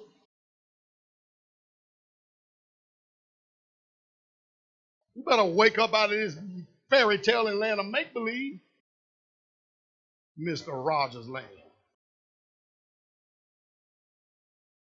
And my sword devours flesh with the blood of the slain of the captives, and from the, look at this, long-haired enemy chiefs. O nations, acclaimed his people. For he avenges the blood of his servants, and returns vengeance to his adversaries, and his pardon, and shall pardon his land, his people. Now look at what Yahweh did to Egypt. Have y'all seen Egypt? It's a desolate place, isn't it? Look what he did to Babylon.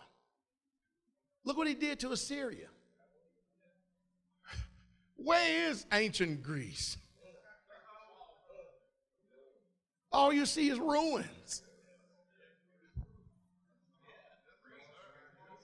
No, you see a people that's occupied a little territory and call themselves Greeks. They ain't the prominence of the world. Egypt is no longer flashy and shiny. Why? Y'all call this thing. And what he did to Egypt, he's going to do to America. Egypt at one time was the glory of the world. Hezekiah 32:15 says, when I shall make the land of Egypt desolate, and the country shall be destitute of that whereof it was full. And when I shall smite all them that dwell therein, then shall they know that I am Yahweh. See, we forget what Egypt did to his people, but y'all don't forget. We have short-term memory. He has a long-term memory. He told them boogers just when they thought they was going to get away that they're going to be fine. Y'all, I got your number. He got them. And who can say that he didn't pay that? Used to be the wonder of the world. sand and beetles and dust mites. Look at it. All beaten up and weathered, and all it is a tourist attraction now. Huh? Just a tourist attraction. No more glory. Only death. Just Egypt. Look at them, man. It used to be the glory. Raiding Tut's tomb. Can you imagine that they used to be the greatest empire? At one time, y'all said, oh, I got something for you. Now people go and pay money to look at the paintings on the wall, to see the obelisks, to see all the statues and everything else of Egypt and the glory of it. Guess what, America? You next. And that's all because of the way that Egypt treated his people. Look at all them slaves on the wall. You don't see them Egyptians out there in that field. Them Hebrews. See the afro? See Afro Thunder.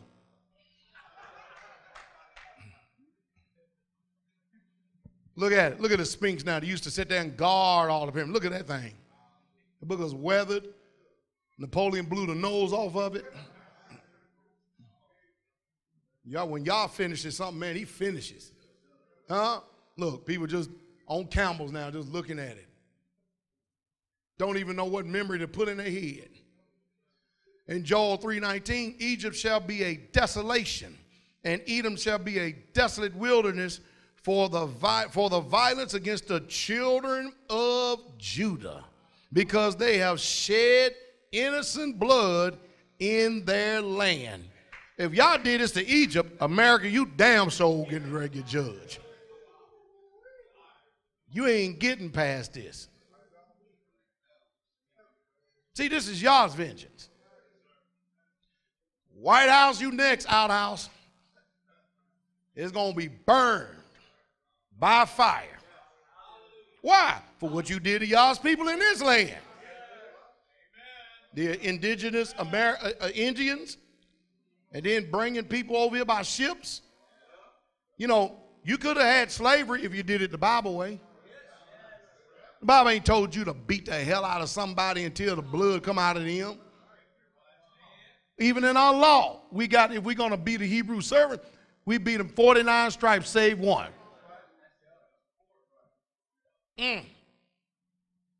Chains and burned. Everybody's showing up for the barbecue. Hanging folks. I never did understand slavery, man. In this country, let me see. We got bought over here against our will, stolen from our land, bought over here, made to work in the fields, but we're the cause of every problem in America. I still don't get that. How are we the cause of every damn thing in America? It don't make sense. Huh? Y'all remember that Emmett Till? Y'all seen his face? Y'all see his face in his coffin. That's all because he looked at a white woman. His mama said, no, I want this casket open for everybody to see. Look at that. See everybody going to barbecue. Look, hey.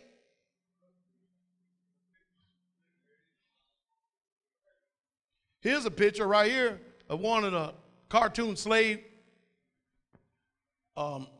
hired slave master. Checking out Israelite sister, putting her foot on the back of the slave, getting drunk, attempting to rape her.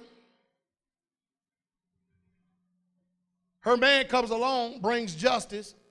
The mistake he made was by not killing his ass, because if you're going to get hanged, you might as well take him with you. And now she's pleading for him, which they will show no mercy. And now he's going to be hung, and he's going to go back to raping her. That's the truth. So when Paul was speaking about vengeance, he had in mind something totally different than today. For instance, Romans 12:19 says, dearly beloved, avenge not yourselves, but rather give place unto wrath. Hear this? For it is written, vengeance is mine, and I will repay, saith y'all. Now let's look up the word wrath. Greek 3709, wrath. In other words, give place to anger, a natural disposition. In other words, a temper. Remember the word that says, be ye angry, but what? Sin not. Character or movement and agitation of the soul. Hear that? An impulse or desire. Any violent emotion. See, all this has to do with how you feel. Then it goes all the way down and starting to water down anger, wrath, indignation, anger exhibited in punishment. It's clear Yahweh intervenes personally in history. We saw it with Egypt. He did it in Egypt, and he would do it in America for the crimes against his people. It is highly inaccurate to say Yahweh only has the authority to impose vengeance. Yahweh has set an order up as well to deal with sins, transgressions, problems, and offenses in Israel.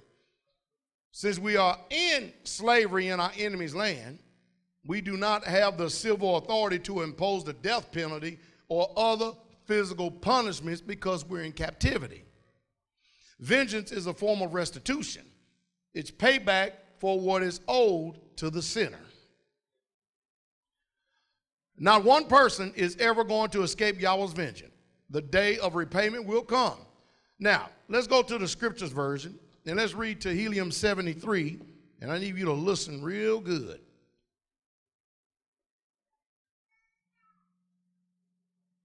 Man.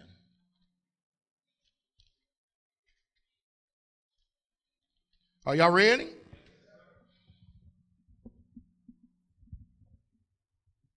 Elohim is truly good to Israel. To those whose heart is clean. To whose heart is what? Clean. But as for me, my feet had almost stumbled. Listen to what David says. My step had nearly slipped, for I was envious of the boasters when I saw the peace of the wrongdoers. In other words, when you see the wrongdoers in this world, it seems like they can just do wrong and just be at total peace and nothing ever happens to them, and the wicked just keep flourishing, and don't it? For death has no pains for them. It seems like they go down in the grave at an old age in peace. Look at Ronald Reagan, that wicked ass president, that child pedophile. Look what he says. And death has no pains for them, and their strength is firm. They are not in trouble as other men, and they are not plagued like other men. So pride is their necklace. Look at Donald Trump. The garment of violence covers them. Their eyes bulge from fatness. Their heart overflows with imaginations. They mock and speak evil in the evil of oppression. They speak lofty. They set their mouths against the heavens, and their tongue walks through the earth, saying, therefore his people returned here, and waters are of a filled cup and drained by them. And they have said, how could El know? In other words, all these things that we do to these people, how can he know? There is it, and is there knowledge of the Most High? Come on, man, look at us. Don't nobody know God. See, these are wrongs, and always at ease. They have amassed wealth. Indeed, in vain have I cleansed my heart. So David is saying, man, I'm living on this earth. I know that the wealth of the wicked is supposed to be stored up for the righteous, but all I see is the prosperity of the unjust fools. The wicked are prospering. They are flourishing at every end. And this is David saying this. He says, what is the purpose of me cleansing my heart from all filthiness and wickedness? I'm looking at the reward that these people are getting here. Man, they got it all going on in this world. And wash my hands in innocence, for I am plagued all day long, and my reproof is every morning. If I had said, let me speak thus, see, I would have deceived a generation of your children. Yet when I tried to understand this, it was labor to my eyes until I went into the set apart place of El. Then I perceive their end. Indeed, you set them in slippery places. You make them fall to ruins. How suddenly are they ruined, completely swept away through destruction. Yahweh, when you wake, you despise their image. In other words, he's letting them fill up their cup. He's letting them think that they're getting by. He's even got there believing that there's no Elohim. These wicked believe there'll never be a judgment, that this earth is just here for our pleasure and for us to take advantage of every single body when we can. Why? Because nothing is going to happen to us. But David said, but when I went into the set apart place, I went into the temple, and I began to pray and read and understand the instructions, then I see what's going on with these people. As one does a dream after walking, for my heart was in a firmament, and I was pierced in my kidneys. I was stupid and ignorant. I was like a beast towards you because I thought you was unfair, y'all. We supposed to be your people. I'm looking at the prosperity of these fools and stuff. And when I went in to hear your instructions, now I realize how stupid I am. I realize how brutish I am. I was like one of these beasts in the field. My understanding was nothing. What trash I had in my mind. This is what King David is saying, Israel. Yet I am always with you. You took hold of my right hand. You lead me by your counsel, and afterwards receive me unto the esteem. Whom do I have in the heavens? And I have desired no one besides you on earth. This is what David says. You have been everything, my source, my shield, my buckler, my high tower, my sufficient, my all in all, and everything that I need. My flesh and my heart shall waste away, but Elohim is the rock of my heart and my portion forever. For look, those who are far from you perish. You shall cut off all those who go a whoring away from you. But as for me, it is good to be near Elohim. I have made my refuge in the Master Yahweh to declare all your works. See, David understood there's an end coming to the wicked. They're receiving their portion right now. And in that, he even got reproved in himself. In other words, Israel, this life you live in is not in vain. Yeah, you get up trouble on every side in the mornings, reproved by the wickedness that you comprehend and see, and you have a desire to be clean. I mean, because we all pray, create in me a clean heart and renew in me a right spirit. We do this even after obtaining salvation, having our name written down in the Lamb's Book of Life. We're still oppressing. And we look out and see the wicked, no trouble come to them, but trouble don't last always, as the old people used to say. Yahweh's system of sanction applies to the whole world and not just the Israelites. Deuteronomy 28 is a natural law as well as a spiritual law. Everybody experiences this because we are the ones that was charged to teach the nations. Just because we're not in a position of power to teach them don't mean that the word is void. Look at all the diseases that are still here on this earth. And the affliction that we have is light. Many are the affliction of the righteous. But Yah deliver us out of them all. Every single one of us. He never leaves us. He don't forsake us. Every affliction is just to bring us to more perfection. Hallelujah. Make us more set apart. After we figure out how many fools we've been, it is the goodness of Yah that leads thee to repent. And that's why we can say Yah is good all the time, and all the time Yah is good. Hallelujah. Payment is always required. Offended people believe they do not have to pay, so they run from righteousness. Shemot 22:1 says, when a man steals an ox or sheep and shall slaughter it or sell it, he repays 5 cattle for an ox and 4 sheep for a sheep. Look at that. You hear that in Israel? That's vengeance and the payment for it.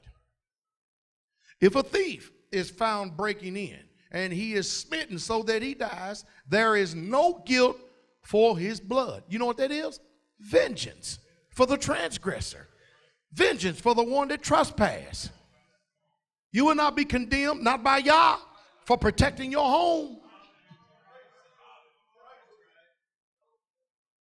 Christianity ain't going to tell you this. They'll tell you to invite the thief in and cook him a steak dinner.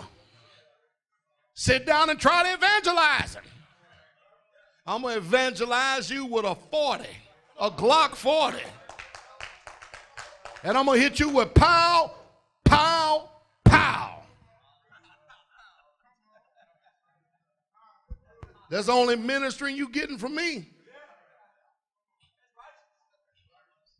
Somebody said, oh, you know, it's going to be on your conscience. Now, hold on now. I'm a soldier now, all right? I'm a soldier. I played Call of Duty before.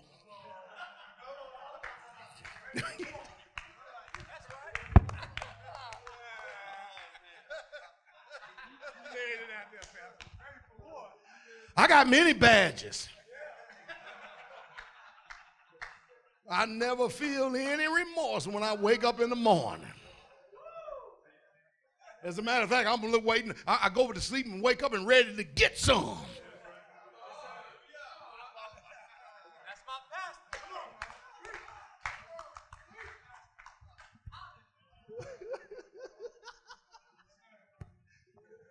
You know, it's hard trying to preach a message with y'all laughing all the time. It's tough, man.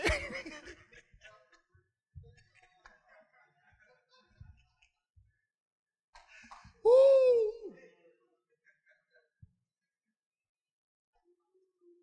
That's vengeance and payment for it.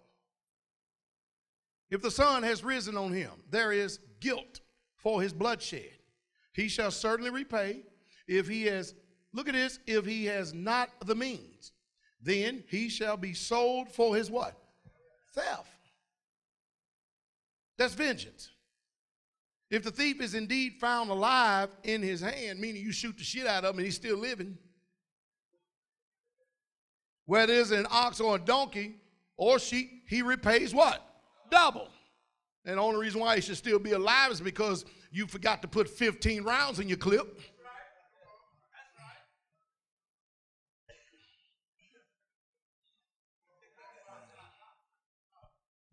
Leviticus 6:1, and Yahweh spake unto Moshe, saying, if a soul sin and commits a trespass against Yahweh and lie unto his neighbor. Now, wait a minute. I'm lying to my neighbor. I ain't doing nothing against him. Isn't that the attitude of the day? I didn't do nothing against him. I was just lying to my neighbor. But it says if a soul do what? Sin and commit a what?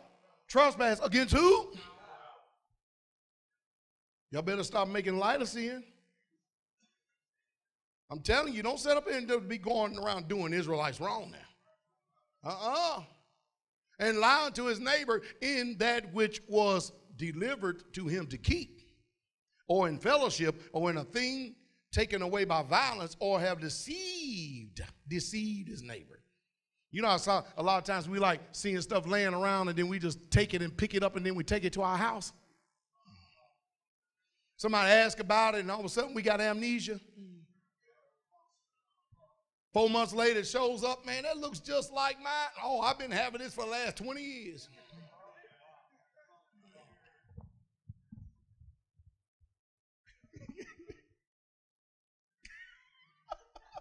Y'all something. Y'all hearing this? This is how we do things. or have found that which was lost, see, and lieth concerning it, and sweareth falsely in any of all these that a man doeth, sinning therein, then it shall be, because he hath sinned and is guilty, that he shall restore that which he took violently away, or the thing which he had deceitfully gotten, or that which was delivered to him to keep, or the lost thing which he found. Or all that about which he has sworn falsely, he shall even restore it in the principal, and shall add the fifth part more thereunto. See, because we live in this captivity in this world and stuff, who's trying to do this holy, righteous law nowadays? You could barely even get Israel to pay what you owe.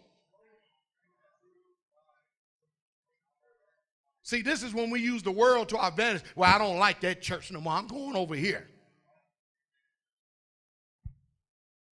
And you're going to lead a very assembly, the only assembly that you know that keeps the commandments. You ain't leaving us. You leaving Yah. You're going to be appointed your portion with the hypocrites. You see, we're torn around. Israel. Huh? And shall add the fifth part more thereunto, and give it unto him to whom it appertaineth in the day of the trespass offering. Shemot 15:2. Yahweh is my strength and song, and he has become my salvation. He is my Yah, and I will prepare him a habitation of my father's Yah, and I will exalt him. You see, there are many ways you could repay. There's many ways he's vengeance that's being paid. He's set up people to adjudicate matters and stuff in order for the person that is being transgressed against to have a recompense, to have a repayment for that transgression. It ain't whenever you feel like it. You know how it is when you get, see, it's amazing, the hypocrites we are. If we go out here in this wicked world, we take one of these unjust people to court and stuff, first thing we want to do is we'll set up and plead our case, and then when the wicked judges for the wicked, then next thing you know, we leave, we don't say nothing. We have a little sorry feelings mode, don't say nothing. But if it happened in Israel, we judge the judges, the elders, as wicked. If we owe, I'll be damned if we're going to pay anything. Tell me I'm telling it. Come on, tell me I'm lying. And we think we're getting by. And we're going to be judged by everything that's written in this book. And we do so unjustly and defraud our own brethren because we think we're getting by. We treat the wicked with more respect and more honor than we do Israel because you're all mad and pissed off because your emotions is disturbed. How many times we heard in the word, you go do that which is right and it'll be well with you. But we can't go do that which is right because I'm hurt. And I'm not yielding anything. Who did you just get finished sinning against? Thank you very much. Because we just read it in the law. And whatsoever you have done unto the least of these, my brother, you done also unto me. See, we got to get this thing past just looking at each other and just think, okay, I can just take advantage and do whatever. Oh, I'm sorry. What? You what? Okay, good. We're going to figure out what the penalty of this sorriness is because you are pretty sorry.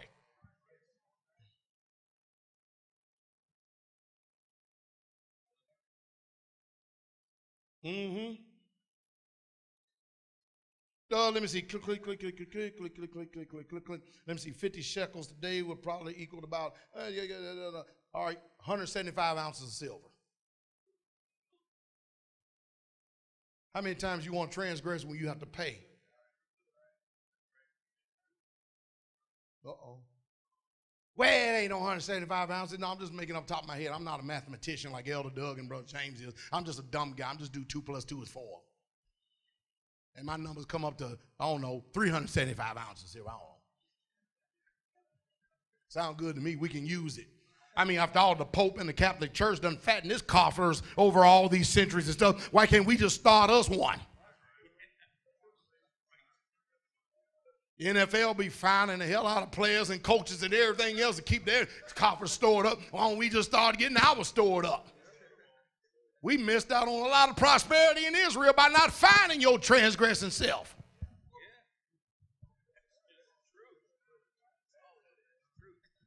We always want to plead ignorance. You're going to get pretty smart when you got to cough up them silver.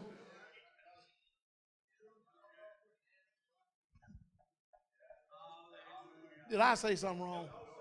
You think wrong? Well, Pat, it ain't what you say, it's how you say it. Well, I ain't the voice you're going to be quaking at. But I promise you, when I'm up here, I know that everything I say, it ain't my words that's going to be judged. It's going to be the intent of my heart that's going to be judged. And that's where many of you make a big mistake. See, your righteousness is of this American world. Your clean ears, your clean mouths, and your filthy lives. Didn't I say that Yah is going to judge the thoughts and the intents of a man's heart? And did you know you could curse Yah in your heart? See how happy you are when you know the law, though? If you know the law, you ain't got you don't want to transgress. Huh? Bud said to me the other day, he said, hey, Pastor, check this out. He says, you know, with people, especially men today, the problem with them is this, is that, you see, I can do a lot of things. Just because I can do it don't mean that I should. I mean, I can have 10 wives, but that don't mean I should. I mean, I can put my hand in a blender and chop it up real good, but that don't mean that I should do it.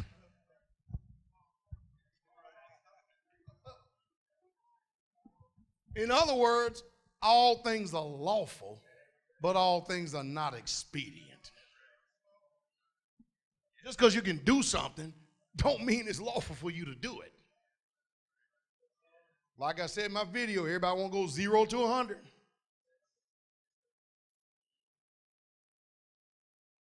Zero to 100. 0 to 100. You know, there's also a law that says that the husbandman must first be a partaker. What do you think he's the first partaker for? So he can have the experience.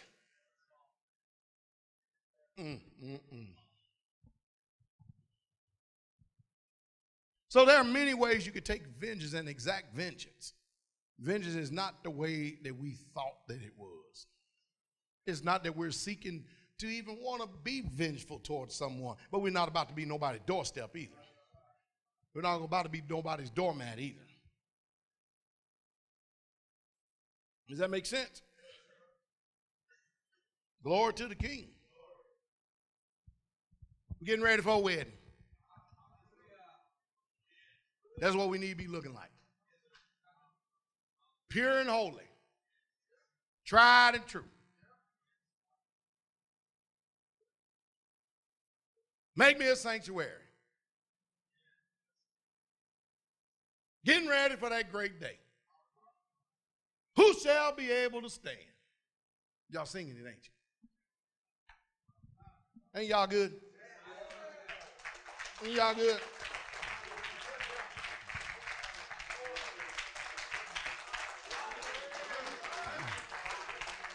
See, if I was like T.D. Jakes and Snakes and all these Christian churches and everything, y'all be seated. If I was like them, what I would do is I would say, all right, ushers, go ahead and bring that offering plate out now. Because, see, you'll be glad to pay now because you're feeling good after that word. Hey, bring it on out now because the laborer's worthy of his hire. Come on, give, give, give. Give it in Jesus' name. Give, give, give. Give it in Jesus' name. Ain't nobody coming up here to give. Give it in Jesus' name. Glory, hallelujah. Give it in Jesus' name. See, only in this world, only in this holiness, you get to preach like this and stay broke as hell.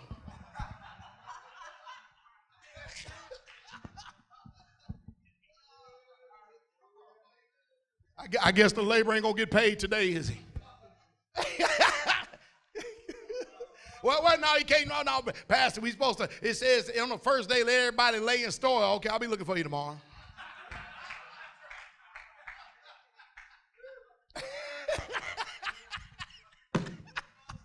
All right, let's stay in Israel. Hallelujah. Y'all's good, ain't he? Hallelujah. We bless his magnificent name.